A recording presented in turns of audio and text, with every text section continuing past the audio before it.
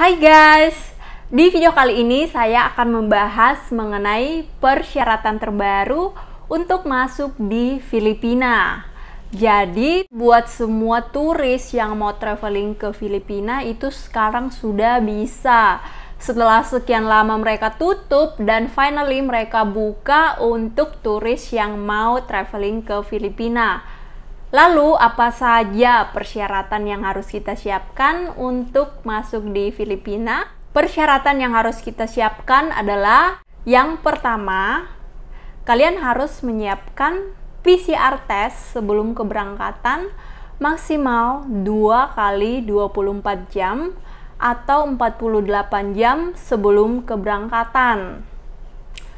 Dan yang kedua adalah kalian harus melampirkan surat vaksin maksimal dosis kedua dan minimal 14 hari sebelum keberangkatan. Jika teman-teman divaksin misalnya 13 hari sebelumnya, maka kalian harus menunggu terlebih dahulu minimal 14 hari sebelum keberangkatan. Kemudian yang ketiga adalah kalian harus melakukan self-monitor pada saat kalian sampai di Filipina, 7 hari setelah kalian tiba di Filipina. Kalau misalnya kalian mengalami gejala, kalian harus melaporkan kepada pihak yang berwajib agar kalian bisa ditangani secepat mungkin.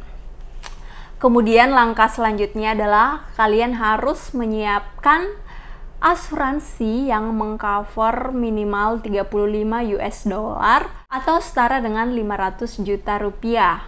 Namun buat teman-teman jangan salah sangka, ini tuh bukan berarti kalian harus membeli asuransi yang seharga 509 juta. Ini tuh artinya kalian harus membeli asuransi yang mengcover minimal nominal tersebut. Jadi untuk asuransi itu mulai dari harga 300.000 sampai jutaan, tergantung dari kalian berapa hari mau traveling di Filipina. Untuk asuransi kalian bisa klik di deskripsi video aku, itu udah ada linknya. Kalian tinggal masuk, itu cuma makan waktu 2-3 menit untuk proses asuransi dan kalian langsung mendapatkan asuransi tersebut. Kalau 7 hari tuh harga mulai dari 500.000 dan itu sudah mengcover semua. Langsung aja kalian klik di deskripsi video aku tanpa berlama-lama. Kemudian selanjutnya adalah tiket pulang. Kalau kalian mau ke luar negeri itu selalu jangan sampai kalian lupa untuk membeli tiket pulang.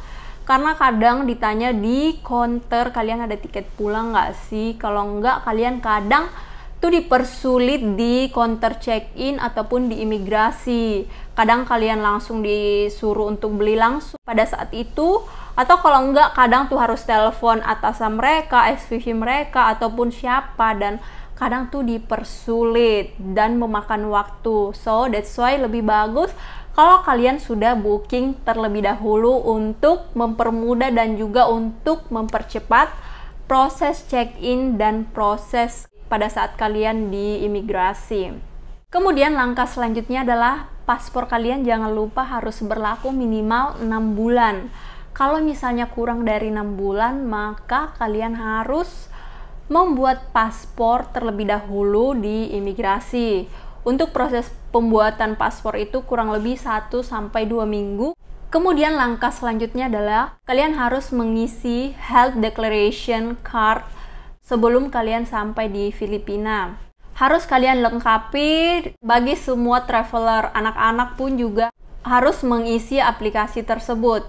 Setelah kalian mengisi, kalian harus menyimpan barcode yang kalian dapatkan. So itu saja proses untuk masuk di Filipina.